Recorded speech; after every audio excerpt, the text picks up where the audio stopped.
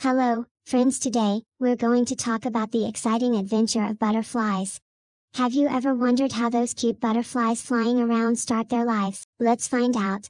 Everything begins with a tiny egg. A mother butterfly lays these eggs on leaves. They are so small, like little dots on a piece of paper. After a few days, the eggs hatch into ta-da, little caterpillar. This tiny caterpillar will eat a lot of leaves to grow big strong.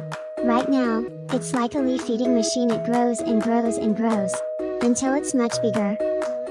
Once the caterpillar has eaten enough, it does something amazing. It transforms into a chrysalis. A chrysalis is like a little house where the caterpillar stays.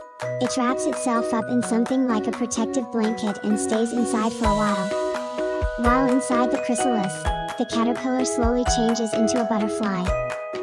Isn't that incredible? It takes several days to change inside, and finally, the chrysalis cracks open and out comes a beautiful butterfly. The butterfly slowly stretches its wings, getting ready to fly for the first time. Now it's ready to soar through the sky and sip nectar from flowers.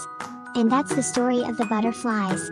Transformation, from an egg to a caterpillar, to a chrysalis, and finally, to a beautiful butterfly. This cycle is one of nature's most amazing wonders. Remember, every butterfly you see was once a caterpillar. We've learned about the butterfly's life cycle today. See you next time. Bye bye.